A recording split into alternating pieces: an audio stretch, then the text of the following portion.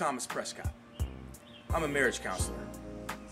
Every day I see marriages that are torn apart by couples who fail to think about the consequences of their choices in the heat of the moment. Marriage is not easy, and certainly no marriage is exempt from tempting choices, not even mine.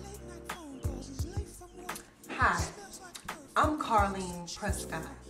It would seem that I have the perfect life, a loving husband, a great career, a beautiful home, but even my marriage has had to endure some consequences of bad choices that were made. Now Thomas, he wants family, he wants kids, but I'm building my own career that he doesn't even acknowledge. So why should I give him that? It's time for me to make my own choices.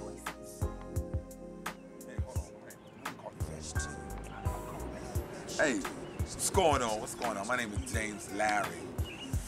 Man, Tanya. What can I say about Tanya? The love of my life. You know, when I first met her, I thought she was so sweet and so caring. It seemed like she was a person victimized by her past. And the more she pulled away from me, the man in me wanted to just bring her closer. But after 15 years of banging my head against the wall and, man, going through this trauma, I don't know, man. I don't know. Besides, I got this banging shorty at the job. Fine. Just dealing with some choices right now. Choices. Hey, I'm Tanya Larry. All I need is a little bit of attention from my husband. Is that too much to ask? He watches and compliments every woman he sees, except me.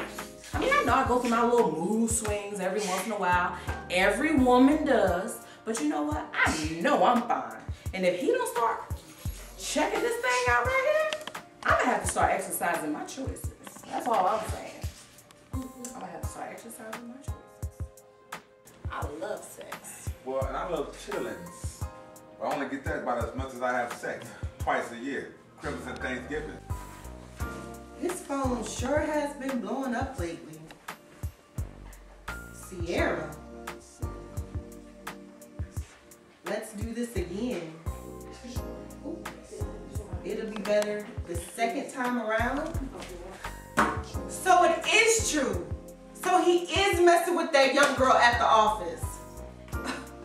He's supposed to be a marriage counselor, yet he's making stupid choices in his own marriage.